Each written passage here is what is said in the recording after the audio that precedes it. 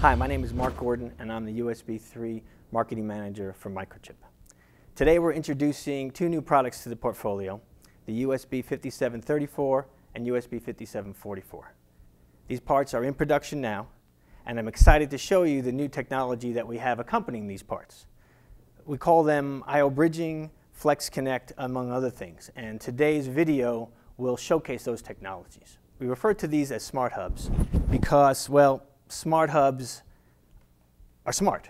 They're not smart, do your taxes smart, or be able to park your car smart, but the intelligence they have on their chip allows you to simplify your design and save you money in your bill of materials.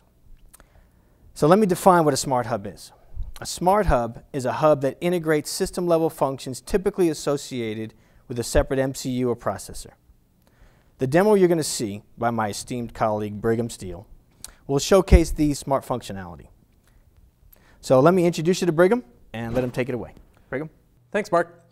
So what we have here is a demo with the USB5734. The USB5734 is the most configurable, most dynamic chip to address all of the many different features that the hub has to offer. It is strappable in many different configuration modes that repurpose a lot of the digital pins in order to meet the needs of a specific application. We'll go through all 6 of the items. We'll start with mode number 1. This is more of a multifunction, or the suspend feature is located in this mode.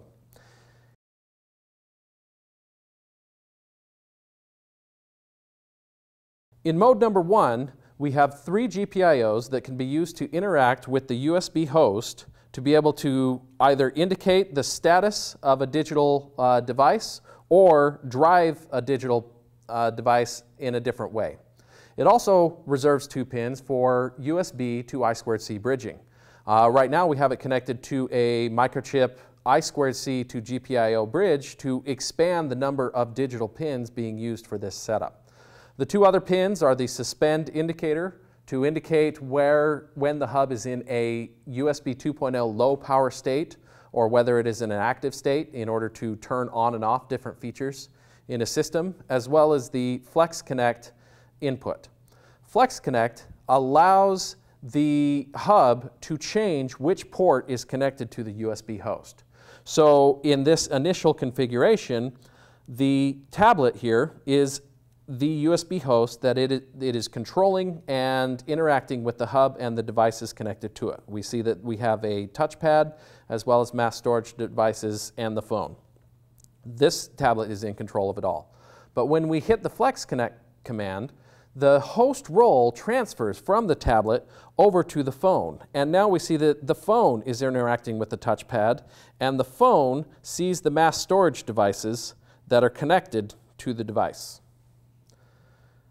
These are all the many different options that are in configuration mode number 1, the multifunction mode.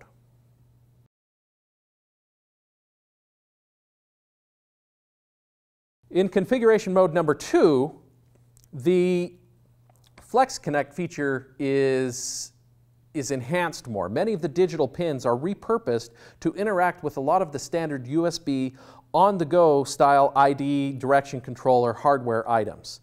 So in here, in configuration mode 2, the digital pins are used to indicate the status and speed of the host that is connected, which host is connected, as well as I2C interaction, which we again have connected to the Microchip I2C I/O expander.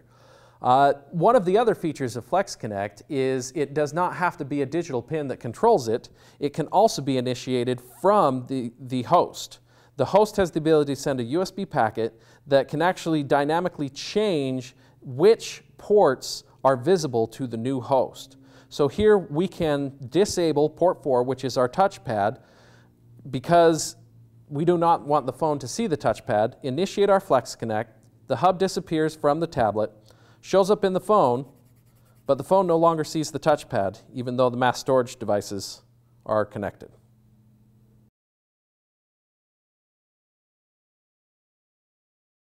In mode number 3, the digital pins are repurposed to indicate what state each individual port is connected in.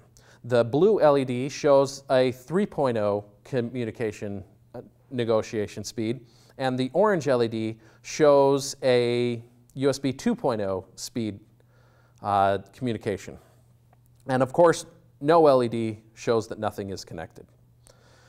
In this, the way the pins are connected, it also has 2 extra pins for I2C bridging. We've connected it to a fan controller here, and as the fan controller speeds up, it is using I2C communication not only to send the commands to turn on the fan, but to read the status of the fan and indicate that to the user.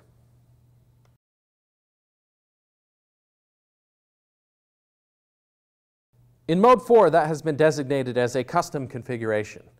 We understand that as the market changes, as features change, and more customers see uses for a USB hub with other items, that every single case cannot be thought of. So the USB5734 has 8 kilobytes of one-time programmable memory that can be used to customize or configure the hub to meet a specific need. Customer has the ability to take any new features or new specific applications, program them to the OTP to customize the part to their need, and this is the mode where the digital pins would be repurposed for whatever the customer would like them to be used for.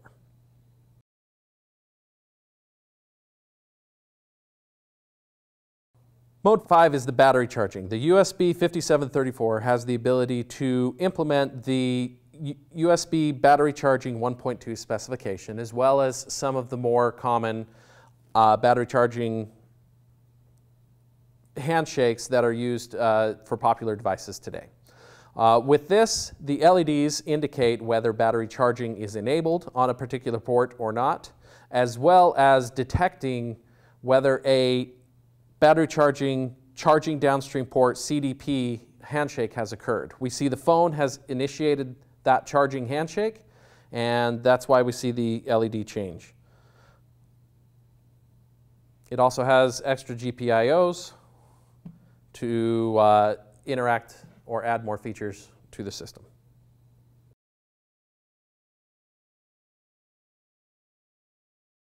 Finally, configuration mode number 6 is the serial or UART mode. Many of the digital pins are used to interact with the standard RS-232 digital line control changes or hardware communication protocols.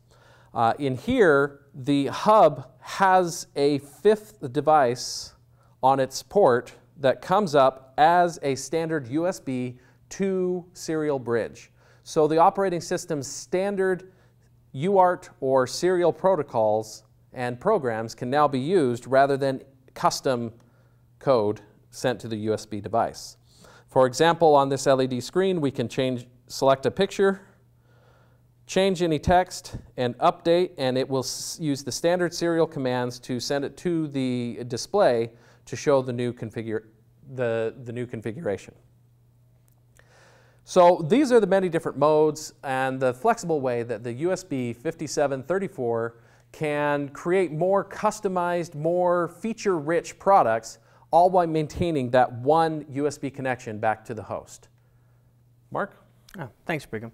So what you've just witnessed is Smart Hub technology in action. Let's take a look at these technologies one more time. Let's talk about I/O bridging. I/O bridging enables host communication to other peripherals in addition to USB through the hub itself. In this point-of-sale terminal example, the USB5734 enables the host to talk to peripherals via I2C, GPIO, and UART. The benefits here are there's no drivers needed at all. We provide a set of high-level APIs to simplify the interface, and the APIs are available via Windows and Linux. Let's talk about FlexConnect. FlexConnect technology enables 2 ports to change roles within an existing USB tree. We offer host role swapping and host role switching with a specific downstream port. For this first example, the 5734 resides as the USB interface to an entertainment system in an automobile. When an intelligent device plugs into the downstream port, the host and device negotiate for system control. Once the device gets control of the system, it has access to all the resources originally available to the initial host. In this example, the additional downstream ports are used solely as dedicated charging ports since it's in an automobile. But note that these resources, the downstream ports, are available to the new host just as it was to the original host. So the benefits here are that the software stack and drivers on the device itself are very small, as most of the burden goes back to the host to support this activity. All the port swapping circuitry is embedded in the 5734 itself, and the swapping can be done, as you saw in the demo, either by a pin, so by hardware, or by a software control. For this next example, the 5734 resides within the docking station. When the tablet's connected, it is the host of the system and has access to all the downstream peripherals attached to the hub. When it's disconnected, the Wi-Fi module becomes, in a sense, the USB host and enables the tablet to continue to have access to the downstream peripherals. When it's connected back, the original interface to the hub is reinstated. So here the benefits are that no mucks or handshaking circuitry is required between the two hosts to manage the USB tree. And interestingly, this technology comes in handy when developing USB Type-C interfaces, as a mux is not required to manage that plug orientation of the new types of USB-C cables. We already said that the USB 5734 and 44 make it easy to design your USB system. Here are some more proof points that support our easier to design claim. This new family is best in class for signal integrity for both upstream and downstream interfaces between the host and the device. Here we're looking at a JTOL performance, which is a measurement of quality for an analog receiver. As you can see, we are 15 to 20% better than our closest competitor in that regard. Our architecture allows customers to configure ports and GPIOs through our on-chip one-time programmable memory, OTP. Our on-chip hub feature controller will overwrite default register settings based on the data programmed into the OTP. So you can turn ports on and off, you can set battery charging capabilities and other settings using OTP. You can also get the GPIOs to enable I/O bridging and FlexConnect simply by programming over into the registers through OTP. All the programmability is available via our Windows utility called ProTouch 2. But we also have another option. We have a number of pins reserved to do what we would call old-fashioned bootstrapping. So if you don't want to mess with programming the OTP, we've provided a way to set the ports and GPIOs, that's GPIOs for I/O bridging and FlexConnect, just what you saw in the video, without touching the software utility capability at all. We are excited about the new product. There's samples available. We have eval boards. We're USB-IF certified, and we're ready to go for your next design. If you want to see a product or want to see a demonstration, please contact your local salesperson from Microchip. If you don't know your local salesperson, go to the website www.microchip.com and search for global sales, and you'll be able to find someone local to your area. Thanks again, and have a great day.